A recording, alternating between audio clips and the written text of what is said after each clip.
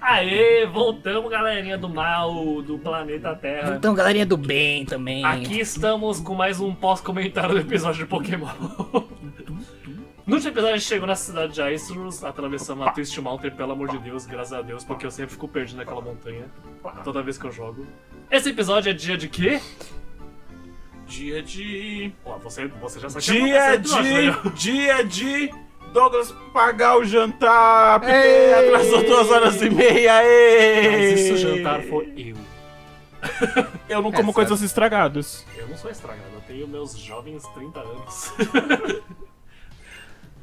Hoje é dia de ginásio. Eu dou spoiler pra vocês que às vezes são muito fácil esse ginásio, porque tipo, o gelo é muito... Pronto, a pessoa já faz o episódio. Ah, a gente já falou. Mas não vão embora, porque aqui só tem diversão e alegria. E é pamonha de Piracicaba.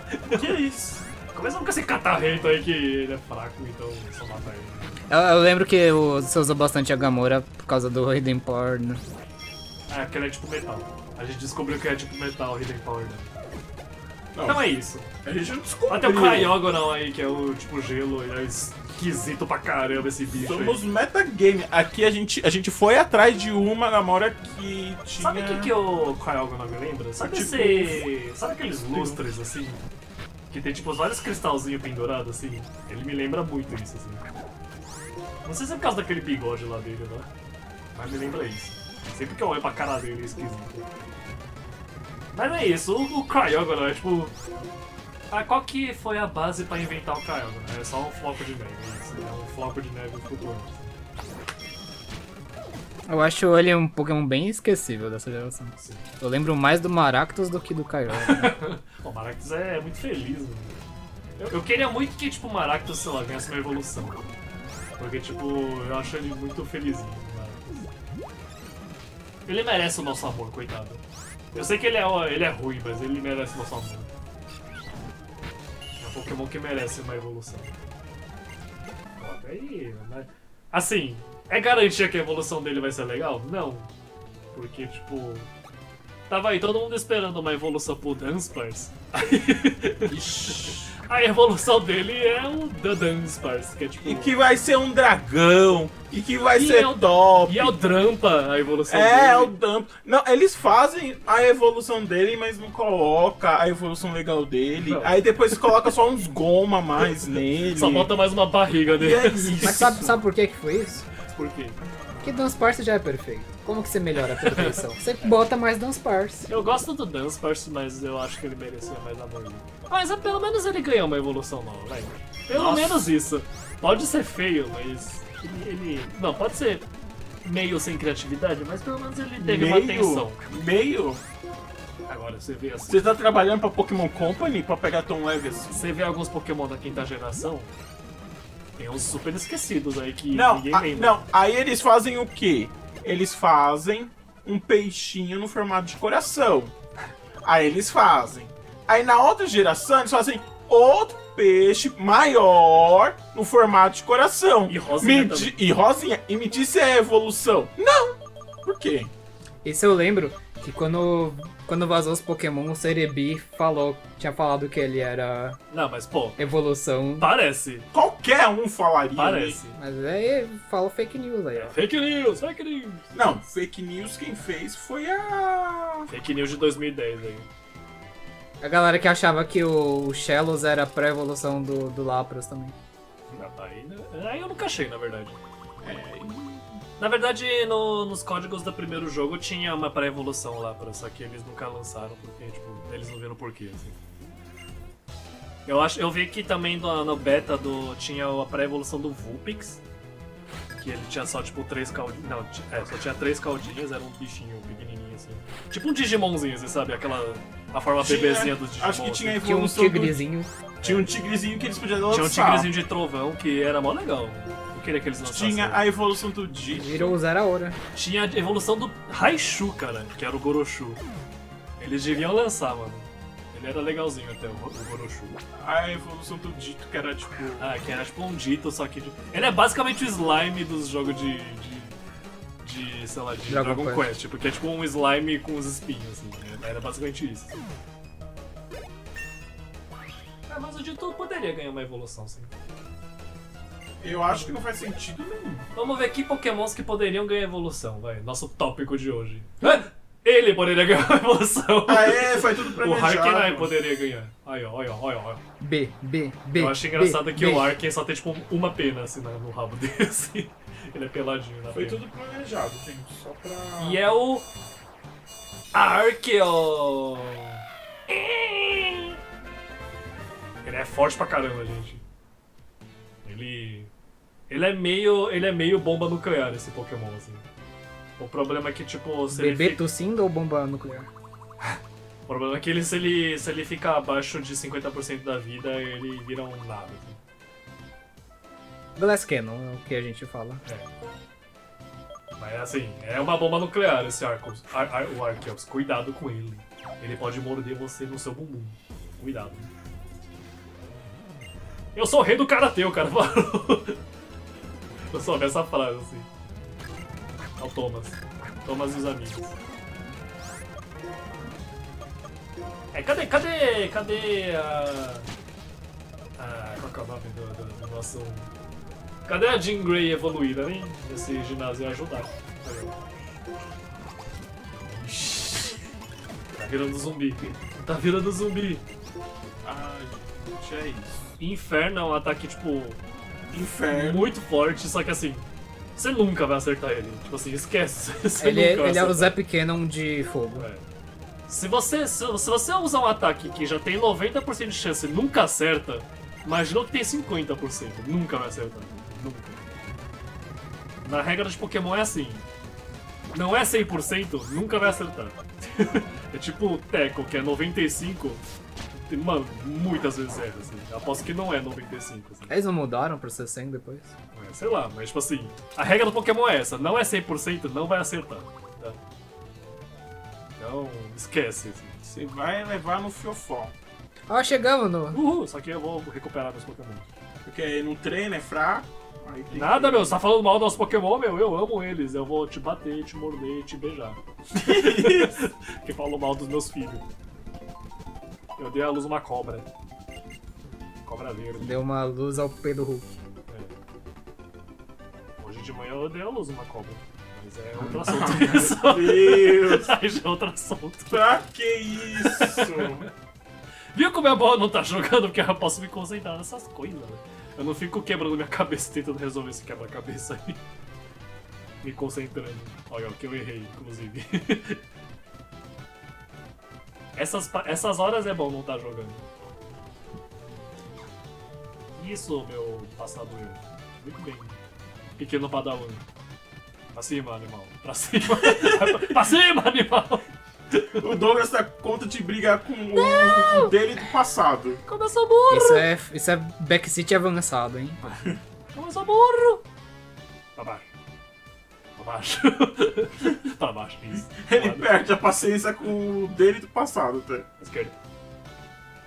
Isso. Ô, padawan. Isso, padawan. Isso. Aí vai pra baixo. Mas sabe que o jeito que a galera faz de melhorar em jogos competitivos é você reassistir você jogando e ver seus Você vê os erros. erros. Porque na hora que você tá, mano, jogando, você não percebe essas coisas. Jogando, sua cabeça tá em outro lugar, assim. Tá pensando lá na... Ó, tipo agora, assim. Tá concentrado em outra coisa, assim. Pensando no pé do Hulk. Sério. Smash your pants. Não. Cobra. Como assim? Como que você faz com uma cobra, Daniel? Opa! Como? Como não? assim? Como não? Como assim? Não. Peraí. Como é que não se faz? Eu acho que vocês estão se me entregando um pouco aí. Só acho assim. Ó, joguinho. Crocodile. Smash or Pass. É vermelhão, hein? O cara é vermelhão. Vermelhão, Bom, cara. chegou no cara líder de bravo. aí, eu acho que você leu aí. Cai pra dentro. Pronto, cai pra dentro. Esse cara, o Bryce, ele é um ator de cinema, cara. Esse jogo ele não explica muito bem, ele explica melhor no próximo jogo. Mas ele é tipo um ator de cinema, assim, por isso que ele se veste todo com uma venda, assim. Que, aliás, não sei por que ele tem uma venda se é furado nos olhos dele. Sendo que ele enxerga. Será que ele não é pra ser tipo um Kamen Rider da vida? Sei lá, assim? é tipo isso, assim. Mas ele é um ator de cinema, tá? Então não Eu acho legal, venda, eu acho é legal uma o massa. Bryson. Eu acho o design do Bryson legal. Maneiro. Legal animado. AMOEBA. Eu Não é, prefiro mais da líder de ginásio. Tipo, ela é tipo... Não, a Elissa ninguém diz. Eu prefiro a Skylar. Eu prefiro a Elissa. Trouxa, né? É os trouxa igual em High School Musical. Todo mundo gosta da Sharpay, mas aí o Daniel gosta, sei lá, da Gabriela, sabe? Sei. Não sei o que você tá falando. Porque eu não sei o nome dos personagens do High School O pessoal sabe o que Musical. eu tô falando. Ai, Gabriel, a sem sal, ele gosta sem sal. Como que é a música do High School Musical? Eu esqueci. Ah, eu não sei. Tem a famosona lá, a principal lá. O Bert, que é a evolução do Kambichu, que tem uma barba de baba. de gelo e tem pelos pubianos. Porque sim, eu acho esquisito isso. Isso não foi. Essa luta não. Olha o sweep da Gamora aí. Então, eu lembro que eu falei nesse episódio que, tipo, eu acho o Bert com um design meio, tipo, genérico, assim, sinceramente. Ah, não foi sweep não. Não, mas ele já setou o Future Sight, hein? Eu acho meio genérico o design do Bert, assim. Eu acho que, sei lá...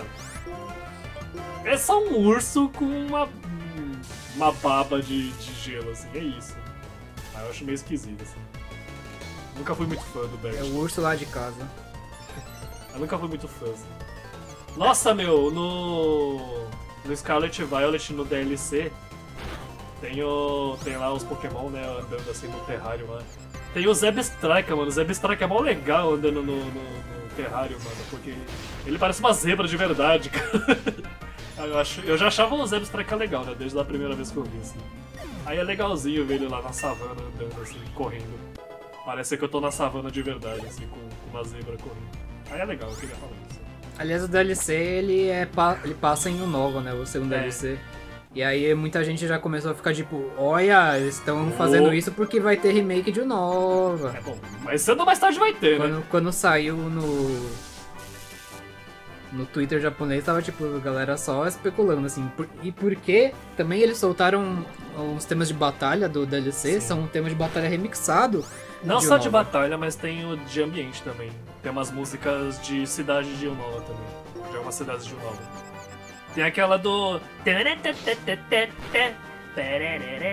não lembro que cidade que era essa. Sabe essa música? Eu acho que é a cidade do Clay. A escola Eu acho que é a cidade do Clay. A escola fica em Nova, né? Fica. Blueberry Academy fica em Unova. Eles falam isso, né? Aí tem umas músicas... Até a batalha de treinador também é do treinador de Unova. A batalha de treinador de Unova. É legal isso. Ué, venceu? Como assim, de primeira? Muito fácil, cara. Eu vou te dar isso aí, ó. Toma. Toma, toma. É a Aê! insígnia do gelo. Parece um cometa, é bonito. Eu vou colocar no meu bolso. Só falta uma insígnia, meu Deus do céu. Tá acabando esse jogo, Daniel. Seria muito bom, né, se a gente não tivesse que regravar o áudio. É. Eu já podia estar acabando o jogo bom. hoje. É bom. Pokémon até o nível 80 eu vou obedecer como se eu fosse ter um Pokémon até o nível 80, mas tudo bem. Conseguimos sopro gelado, hein? Tem coceguinha, Dioguinho? Sabe que só menininha tem coceguinha? Mentira, tem também. Eu sou homem. Que tem cosquinha o quê? Essas Você é homem coisas das cavernas, tá cosquinha falando aí. homem das Você tá cavernas. pensando o quê? Que é um ataque horrível, porque tipo, ele tem 40 de poder. Ele sempre dá critical hit, mas tipo, dane-se, ele tem 40 de poder. Ali, então, essencialmente, teria 80 de poder. Sou machão. Mas Sou machão. tem ataques de gelo melhor que isso aí. É Ice Beam, só usar Ice Beam ao invés disso. Aqui só os machão. E Ice Beam não tem 90 de coisa, ele é 100% de chance de acertar. Whitney, eu estava falando com a Bianca, estava me perguntando, já que nós saímos de Cidade de Novema, alguma coisa sobre mim mudou? Ixi. Pelos Pensando sobre o que eu quero fazer, pensando sobre o que eu devo fazer. Parece que não tinha nada. Eu realmente fiquei mais forte, ou são só meus pokémons que ficaram? Bom. Eu não sei mais. Ei! Fica animado, Cherry! Não é isso bom pra todo mundo! Whitney, quer saber o quê? Dessa vez eu vou lá pro clube de fãs Pokémon. Eu estou realmente procurando o que eu quero fazer, o que eu posso fazer. O cara querendo coringar. Quem são vocês que estão gritando no ginásio? O que? Nós? Essa hora do campeonato. Eu sou a Bianca, eu sou o Cherry. Eu sei quem são vocês, mas... Por que vocês não... Que? Eu sei que vocês estão aí, porque vocês não se mostram. Tá. 3 pontinhos. Impressionante, líder de ginásio de cidade de Sears. Nós da Tríade das Sombras somos seres das sombras, que não são facilmente percebidos. A Bianca, eles estão... Nossa missão era falar apenas com a Whitney, mas que seja. O Dennis tem uma mensagem pra você. Venha para a Torre Dragão Espiral. Eu estou esperando com o chá. É ali que nosso Lord N espera por vocês. Por vocês. Agora, nossa missão está completa. A Torre Dragão Espiral, o que está acontecendo? Ei, não me diga... qual é? Jovenzinho, se você está aqui para um desafio de ginásio, espera um pouquinho. Eu vou lá pra Torre Dragão Espiral. Eu também vou, então. A Torre do Dragão Espiral é pro norte daqui, certo?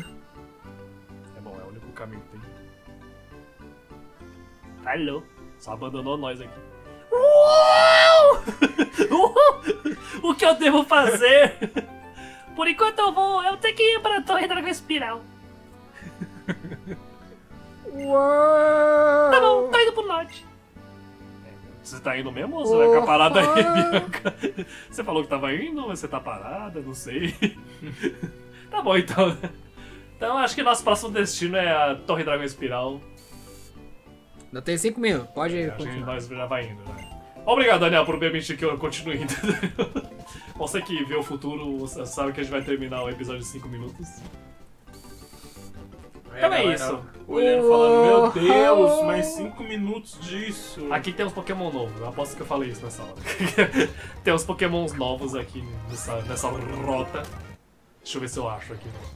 Ó, o Druddigon é um Pokémon tipo dragão, ele é meio esquisitão. Ele eu acho meio estranho. Ele é esquisitão e ninguém liga pra ele porque essa geração tem o Hydreigon e tem o... Haxorus. É o Haxorus, então tipo, ninguém liga pra ele, assim. Ei, Bianca! Bianca não. Whitney. Whitney. Você deve ser a Bianca. E eu sou o outro professor Juniper. A professora Juniper que deu a Pokéagenda pra vocês é a minha filha. Prazer em conhecer, professor. Graças à professora Juniper, eu posso ir numa jornada e começar a descobrir as possibilidades da minha vida. Eu estou muito, muito grata a ela. Não é verdade? É grandioso isso. Na verdade, nós temos que conversar depois, porque sua voz irrita muito. Aí está a situação. Alguns membros da equipe Plasma, com um grande grupo, quebrou a parede da torre e entrou. Bryce e aquele jovenzinho chamado Cherry, eu acho. Os dois foram atrás da equipe Plasma, mas... Ô, professor! O que é a Torre Dragão Espiral? Ai, que menina burra. Outra que não sabe a história. Burra. Ah, acho que você está curiosa, então eu vou te explicar rapidamente, sua burra. A Torre Dragão Espiral está lá desde antes de o Nova ser fundada. O Nova Legends confirmado o quê? No topo está o Pokémon Dragão Lendário, que espera por que espera por uma pessoa procurando a verdade aparecer. É isso que a lenda diz. Se você está indo atrás da equipe Plasma, como seu amigo fez, você está indo atrás da equipe Plasma. É admirável você se juntar à luta apenas tendo 12 anos de idade. Não se preocupe. Whitney e Cherry são muito fortes. E eles já derrotaram a equipe Plasma antes, como se não fosse difícil. E eu não sou muito forte, na verdade, eu admito. Eu não sou muito forte, mas admito, eu não sou muito forte. Seria legal, mas eu posso ficar aqui sendo só guarda-costas. Aí o cara fala, nossa, acabou de falar que isso não é forte. Você tem certeza que você quer ser meu guarda-costas? Muito obrigado. Isso me faz me sentir muito seguro. Ah bem, Whitney, agora está com você. Suba aquela torre. Isso não é uma indireta para o que está na minha calça, mas tudo bem. O quê? Aqui está um old gato, mudando de assunto. Quê? Ah, o que será que a equipe Plasma está atrás? Será que não é o Pokémon lendário dragão? Você tem certeza que você é um intelectual, senhor professor? Tem outro Pokémon novo aí, não é o Tranco, porque o Tranco é horrível. Eu acho o Tranco um dos Pokémon mais esquecíveis do universo, assim. É literalmente o pombo do meu Aí, almoço. é o Minfu. É tipo lutador e é isso, ele luta... Kung Fu. Ele luta Kung Fu pra ficar tipo gritando no seu ouvido assim. "Uau!" E aí você fica atordoado com o barulho que ele faz. E eu acho que agora... Próximo episódio, gente, a É gente nada, vai... tem 2 minutos ainda. A gente vai... Ah, por enquanto tudo bem. Acho que a gente vai fazer mais nada. Né? Próximo episódio a gente vai subir a torre, tá?